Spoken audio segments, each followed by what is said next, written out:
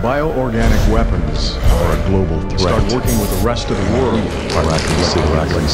We have to come clean. I'm going to tell them everything. It might create more problems than it's time to take responsibility. We want to have any chance. I've always valued your friendship, Leon. Stay right where you are.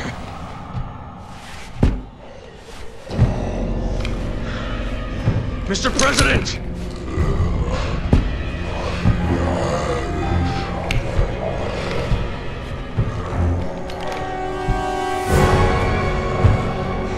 Don't make me do this.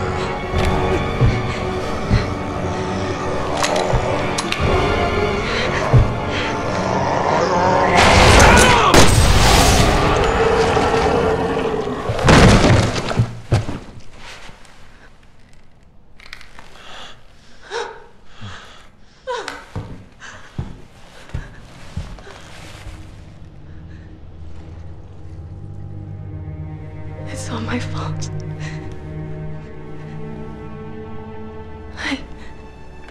I did this. What are you talking about?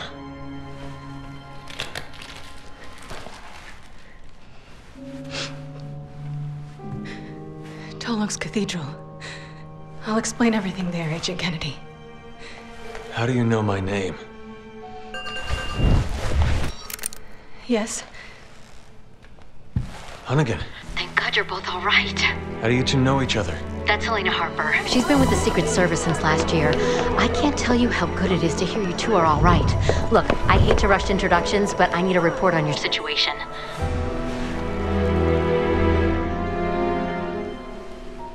I just shot the president. What are you? He had already been infected by the time we found him. Leon did what he had to. He saved my life. Alright, what is going on, everybody, and welcome back to my channel, or if it's the first time you're watching any of my videos, welcome to. And in today's video, we are going to be reviewing Resident Evil 6, because after a long, and I mean a long playthrough, we have finally reached the end. And the reason too why this one took a long time to be uploaded is because I had all the videos ready. It's just I just could not get them rendered and uploaded. A lot of things started happening. It's just life is a bitch. But anyways, like I've been teasing since we started this series, is just how infamous Resident Evil 6 is, and I don't mean to say that lightly. It's to the point where, and I don't mean this like as a joke or anything, but when this game came out, it effectively killed any kind of like Resident Evil hype for any new game that came out. Some games that came out after this one, I think, are like Operation Raccoon City, Umbrella Corps, RE-Vert, and you get what it like games like that were only coming out, and to be honest, none of them really recaptured what they had going for them in the past. Like I said with Resident Evil 5, I feel like that was a good middle ground that they should have stopped at, because the combat system in that game was, while it was borderline on the, okay, we're getting a little crazy here, punching the enemies there, it did make sense in the context of the enemies are becoming smarter. Resident Evil 6 to me completely took the combat system and just shit on it. Everything they could do to it. While the gunplay, I will say that the gunplay is great, and the addition of being able to move while you aim is phenomenal. I remember being able to play that, and I was just so hyped from playing Resident Evil 4 and the demo for 5. I was like, oh my god, this is amazing. But when it comes down to the combat system and everything, we're going to talk about this more later on. I just want to like give a little tease for what it is, what we're going to be talking about. But the combat system to me was butchered. The story was butchered, and to be honest, this game is too long. We'll talk about that. We're going to talk about that more later, but these are just all like, I'm just putting everything out there. This game, for a fact, is too long. There are 4 separate campaigns, and each campaign has moments where they intersect. So you will be playing the same part multiple times, and each campaign alone is 5 hours. So this game really overstays its welcome. I found myself towards the end of it just being like, no, I really want to get over with it. But like in all my reviews, we are going to talk about the gameplay first, because I do have some good things to say about that, but a lot of it might not be good. So let's get right into this review of Resident Evil 6.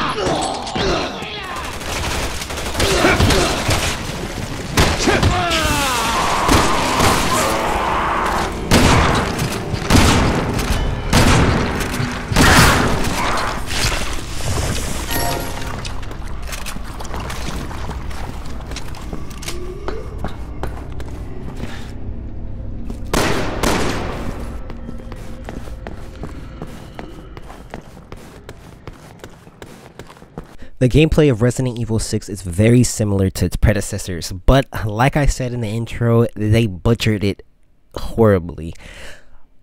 The gunplay, I will say, is actually very fun.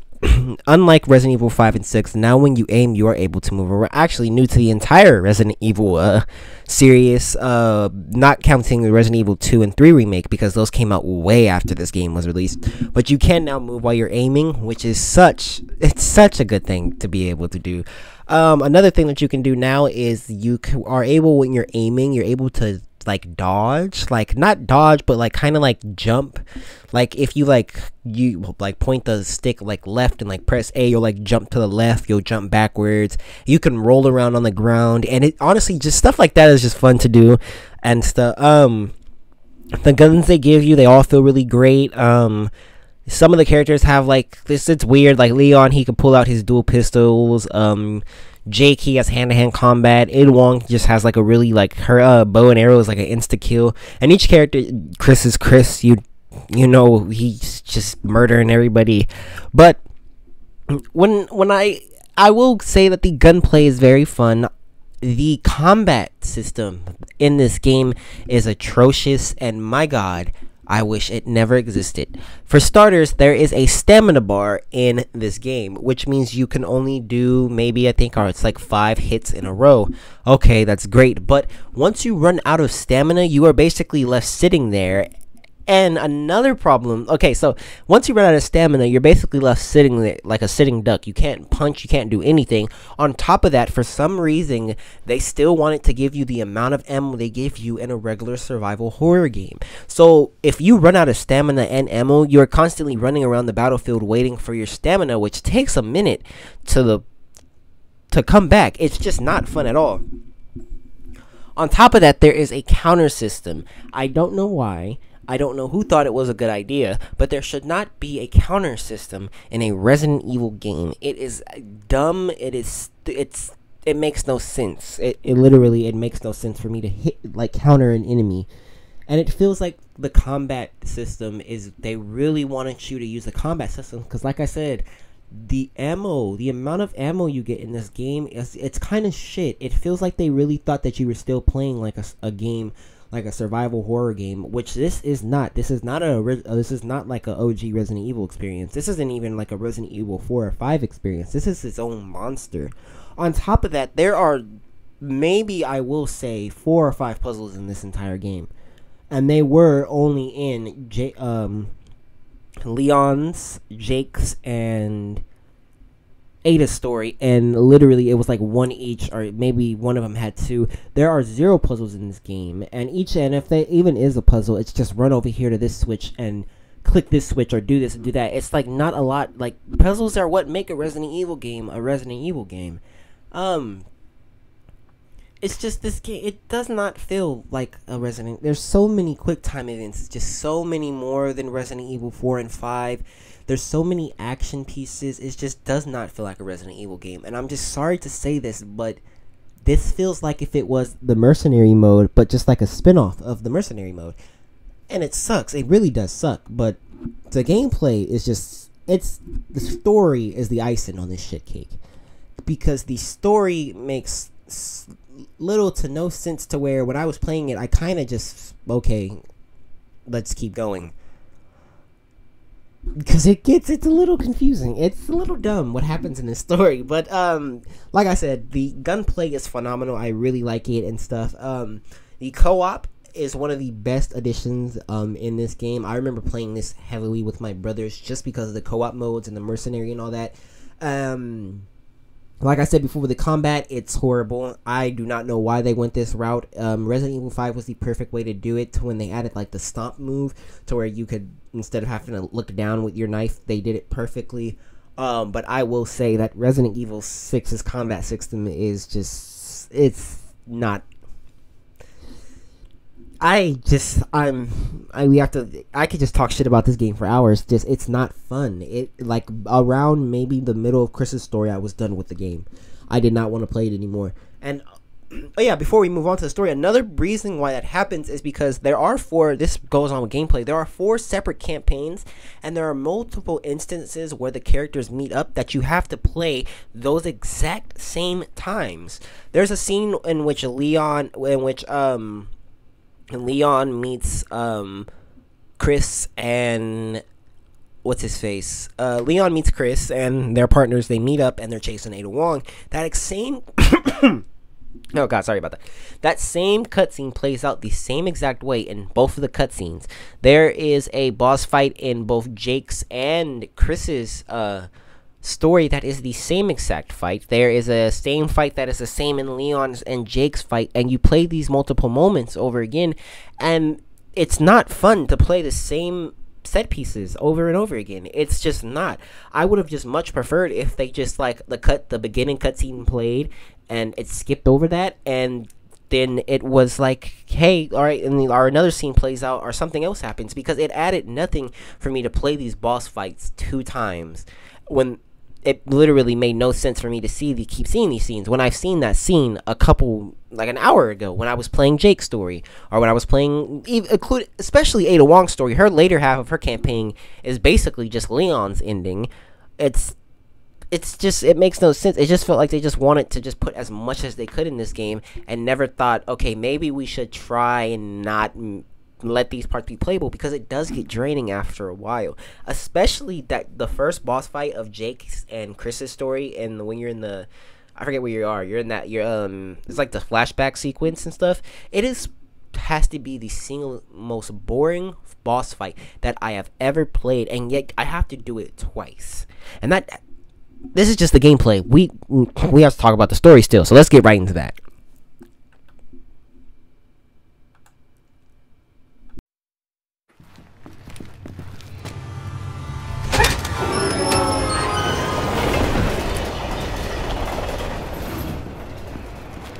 Simmons! Well, this is unexpected. No! Wait! Agent Birkin, impeccable timing. Kindly take these 2 into custody, won't you? They said you were involved in the terrorist attack. Is it true? What? Are they running down the street screaming it to anyone who'll listen? Answer me! It's for the benefit of the United States and global security. Can't see how killing the president is good for the country! The president's dead? Well, we have Leon to thank for that. God damn you, Simmons! Dispose of them.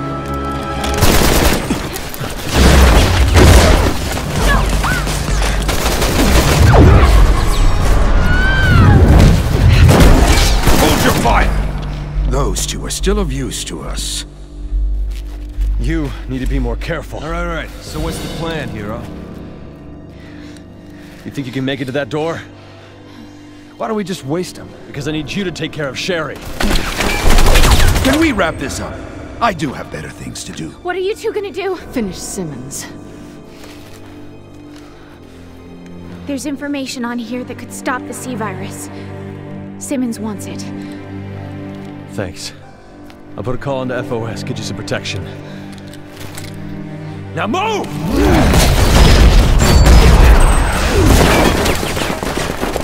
Alert the men outside.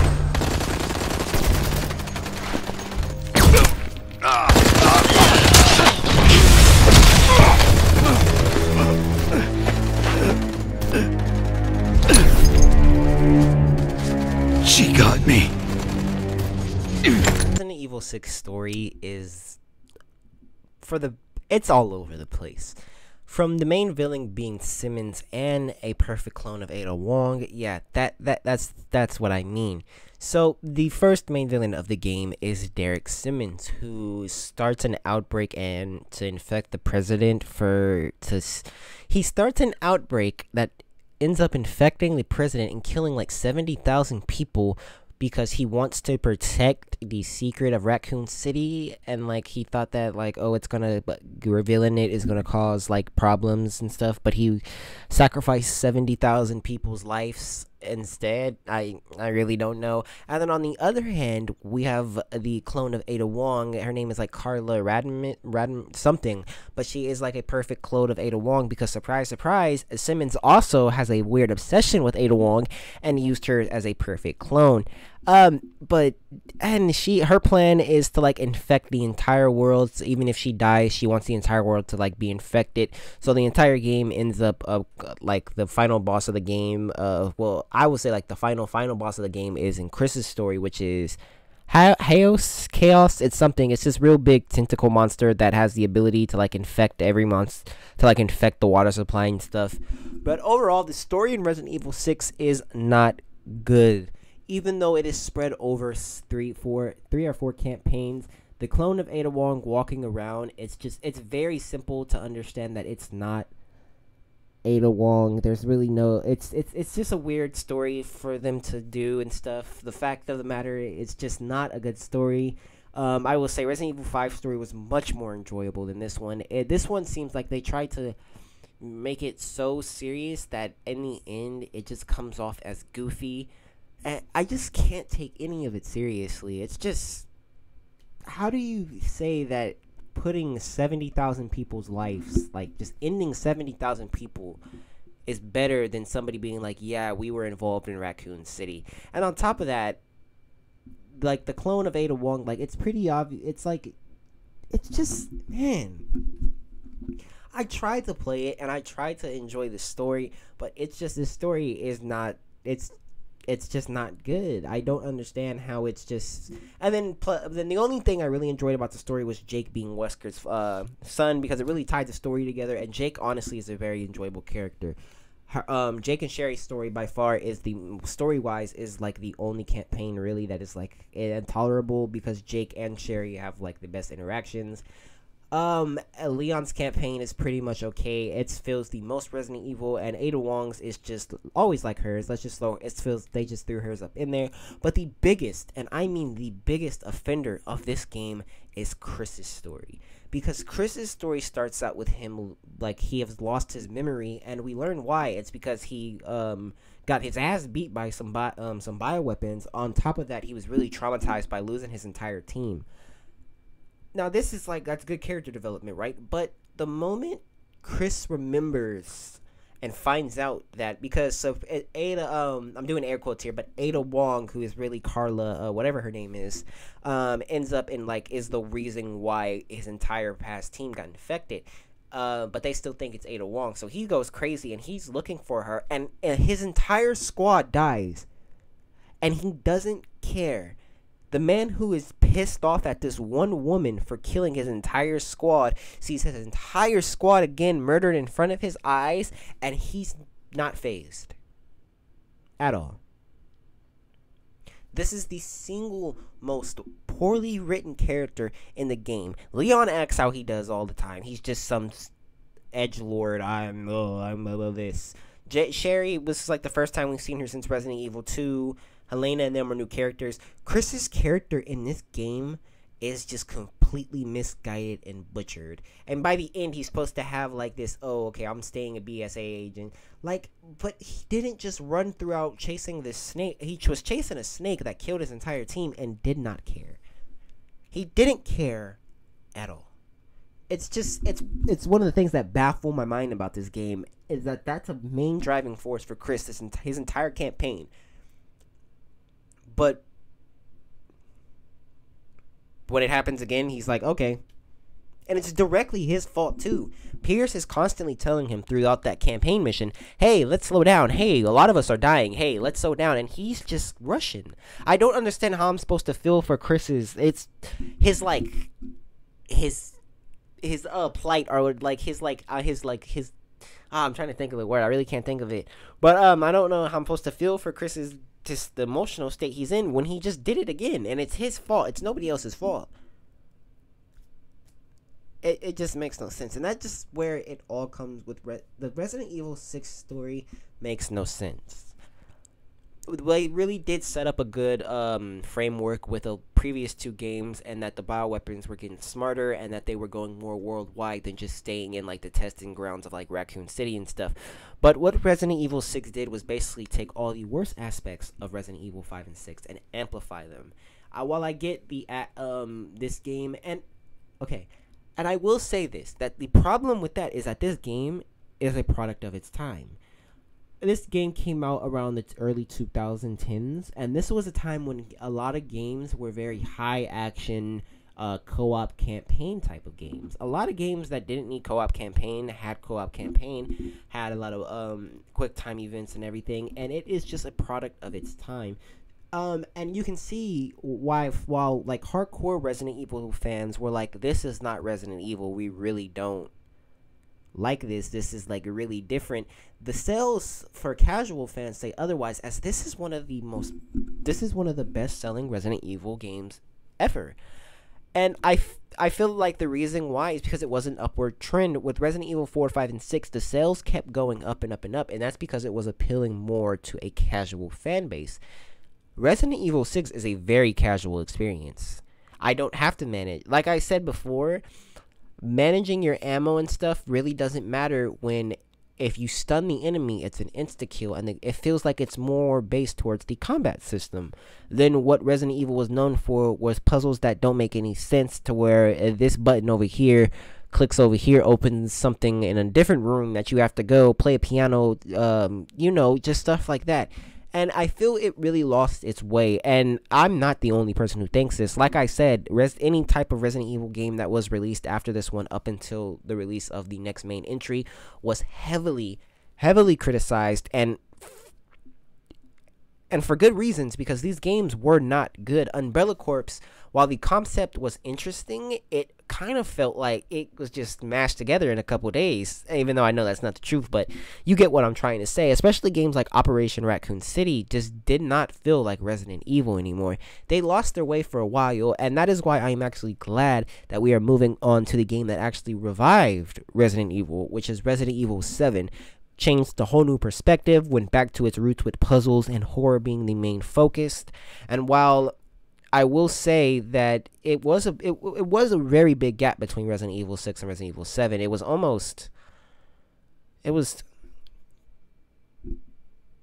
5 years. Yes, it was a 5-year gap, and there was no sight of any type of Resident Evil. Like, where would the story go? There is a secret ending in this game in which Jake, they were like, I think like, oh, Jake is going to be the next protagonist, but we have not seen Jake, Helena, and I can't even say Pierce because he bit the dust, but we have not seen any of the Resident Evil 6 crew since Resident Evil 6, and it's kind of sad because, like I said, Jake was one of my favorite characters. Helena was really forgettable, but Resident Evil 6 is just... I can't say anything. Halfway through Chris's story, I was ready to be done with the game. And that just says a lot, because there were 2 other campaigns that I needed to finish. It's too long, it overstays its welcome, and it's just not Resident Evil enough for me to even consider this a Resident Evil game. This, to me, like I said in the beginning, is a Mercenary spinoff. They really liked where the Mercenary was going, and they kept on using that. It's sad, really, because, like I will say, I really did enjoy Resident Evil 4 and 5. But 6, to me, is just, it went downhill, because those sales for Resident Evil 5, they really wanted to keep replicating. I mean, and it worked. The game is one of the best-selling Resident Evil games, but it successfully killed off the franchise for a little bit. But that is going to be enough of this, because honestly, I need to stop looking at Resident Evil 6. And the final thing I want to say is, do I recommend you play this game if this is your first playthrough through the entire Resident Evil series? Yes. If you haven't played the game in a couple years, yes. This is not a game to come back to. I don't see myself coming back to this game in a month or two. I see myself every once in a while casually playing the first 5 games. This one, I never see myself coming back to. Maybe in a couple years when I forget about it again. But overall, this game is just, it's an experience. And just not a good experience. But that is going to wrap up the original Resident Evil series from Resident Evil 1 to 6, because the next 2 games, which are 7 and 8, follow a different kind of, they kind of distance themselves from everything that happened in the past. Well, not Resident Evil 8, there's just, you get what I'm trying to say, but we will talk about more about how Resident Evil 7 and all that, how they fit into the overall everything, like the story of Resident Evil, once we get to that game. But that has been Resident Evil 6, and my god, it feels very good to be able to be done with this game. It has been maybe 2 months that I've been on this game, and it is just time. It's time to leave this game in the dust. But anyways, I hope you guys enjoyed that video. Hit the bell notification so you don't miss any more of my reviews, and I hope you guys are having a wonderful rest of your day. Peace out.